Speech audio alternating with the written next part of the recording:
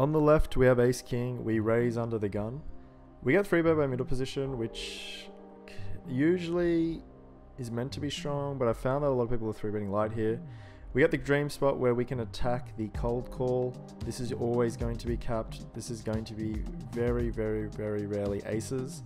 Player 2 is making a lot of mistakes here. I think if you're going to flat out the small blind versus an under the gun open and an MP3 bet, you should probably just fold most of those hands.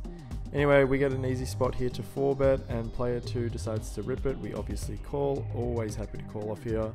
And we spike a king against queens, which I think queens should be squeezing, so.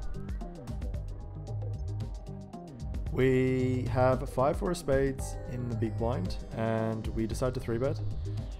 And on this flop, this is going to be a triple at a very high frequency. We have the gut shot, and we have 5 high. We unblock diamonds, so this is a pretty easy triple. I'm not sure how much I like betting the turn here. Maybe this could be one of the cards that we give up on. We do have a double gutter now, so this is a spot I need to look at. I'm not exactly sure what I should do here. I do decide to bet. Now, when player 4 flats, I'm pretty unhappy. However, we just bink the deuce on the river. As played, we definitely have to jam. We can stack good ace X and sets, and in this scenario, we stack a set of 9s. On the right, we decide to cold 4-bet the ace 10 of clubs. I wouldn't do this very often. I do this very infrequently. I think I decided to do it here because player 4 uses a smaller 3-bet size, which generally means they're a weaker player.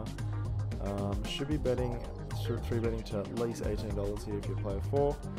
I expect player 4 to just rip it here with all their good cards. However, they decide to flat. Because we flop the nuts, I prefer to check and trap here. I don't think player 4 has ace king. Should be getting that in pre. And then player 4 just ships it here and actually does show ace king. So we trap ace king. On the left, we have 7s facing a 3-bet. I decide to flat in position, and we see a flop of 3 ace 7. We flop a set, middle set.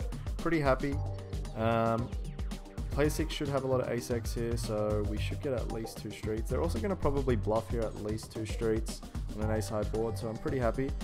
I flat the flop, and the turn is a 9 of spades. This actually brings quite a few bluffs to player 6's range. There should be more spades continuing, and the jack 10 suited combos should continue. The river is an 8 non-spades, probably one of the best rivers.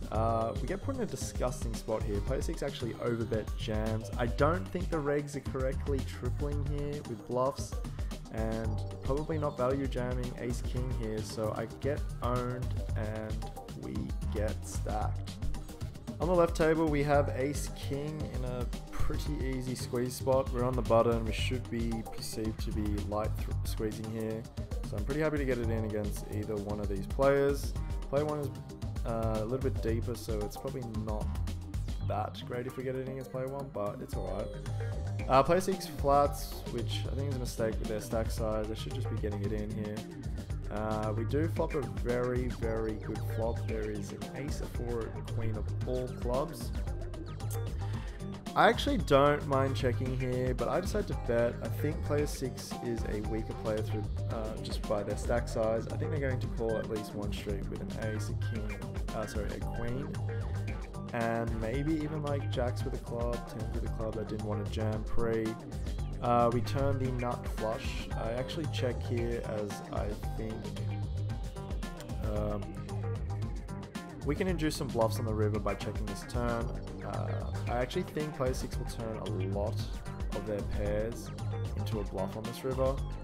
And we set the trap, and player 6 does fall for it. They do decide to jam the river. I probably wouldn't fold a club here, so if I somehow had like, I don't know, a 10 of clubs, I would definitely call. On the right table, we have queens. We 3-bet under the gun, and under the gun decides to flat. Pretty good flop for queens. We have an overpair to the board. I do bet. I'd like to see myself bet a little bit bigger here. There's quite a few draws, and we unblock spades, so there's a possibility to have spades. We bet the turn, and we get called pretty quickly. The river is pretty good. They shouldn't have that many 9x, maybe like 9-10 suited 2 combos. We decide to jam here, thin value jam, and we actually get called by jacks.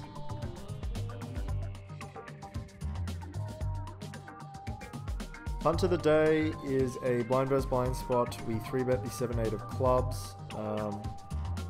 We get flattered by the small blind, and the flop comes King, Jack, 9. It's a pretty good board for our range. We have kings, jacks, 9s, queen 10 suited, ace king, king jack suited, and aces. I decide to bet, and we get called. Now, the turn, I wasn't sure if I want to check or bet. I think tripling here, provided that player 5 doesn't jam the turn, is going to be a pair plus gut shot or pair plus flush draw. The fact that we have 7-8 of clubs is irrelevant. We just don't want to block a jack of clubs, a queen of clubs, a 10 of clubs. And I decide to jam here. I think player 5's range is super weak. Population are unbalanced. They're going to be jamming their turns with their strong hands.